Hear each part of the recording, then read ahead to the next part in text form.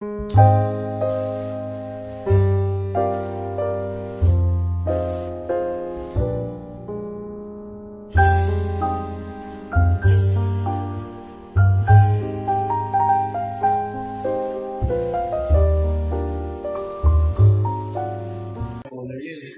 Philippines is an archipelago of 7,107 islands, home to an estimate of 94 million people, the world's 12th most populous country. It homes numerous wonders such as Mount Apo, Mount Pinatubo, and the Banawe Rice Terraces. Mount Apo is its highest mountain, with an altitude of 2,954 meters. Mount Pinatubo's eruption produced the second largest terrestrial eruption of the 20th century. The Banawe Rice Terraces are 2,000-year-old terraces of Ifugao we Filipinos fondly call the eighth wonder of the world.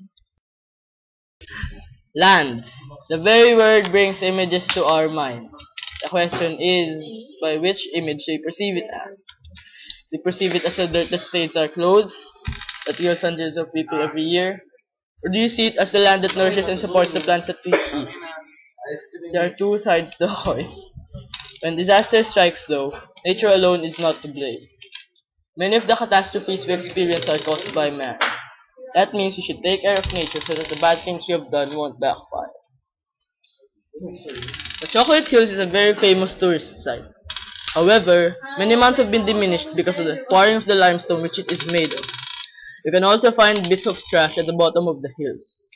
So you see, man is destroying nature to expand his production. Gold is indeed a precious metallic element of yellow color. It's a fine, valuable mineral found at the depths of the earth. It has lots of uses and plays an important role in the lives of humans then and now.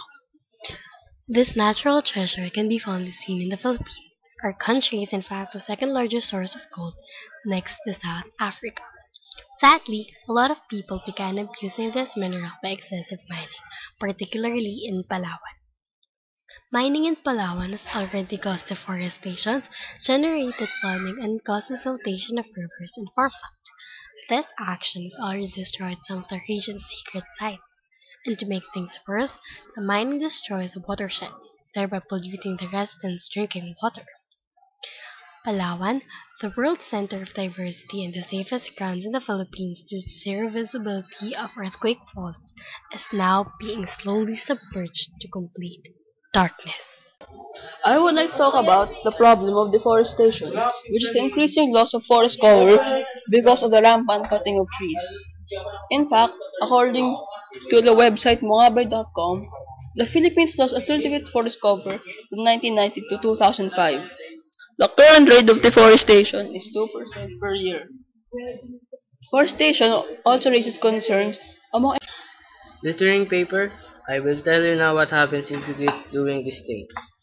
Like in Zambales, before there were many trees, and the view from the foot of the mountains were so green and majestic. But now it is so brown and sad.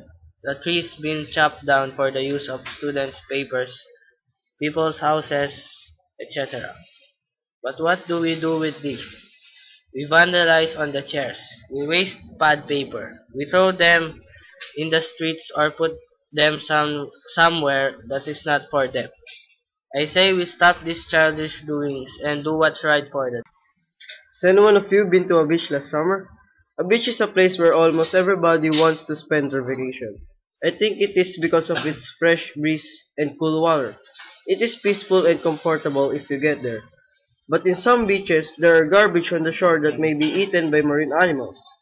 Leftovers on the sandy floor that will lose its attraction. It looks awful, especially to the tourists who visit the place. I like to encourage everyone to preserve this beautiful land formation. You may do some cleanups, like throwing the garbage in the right places. Your simple acts can have a great impact in our daily life. Rice. Rice gives life. It satisfies the hunger of millions of people. It is the staple food of many Filipinos. Under the administration of former President Gloria Macapagal Arroyo, the Philippines, led by our government, imported million tons of sacks of rice from Vietnam. But what happened? It was wasted. It rot inside the warehouse. Whose money was used? Whose money was wasted? Our money. If we could just take care of our agricultural land. For an instance, Banawe rice terraces. Imagine how many sacks of rice it could make if we could just give importance to it. So, do not waste rice.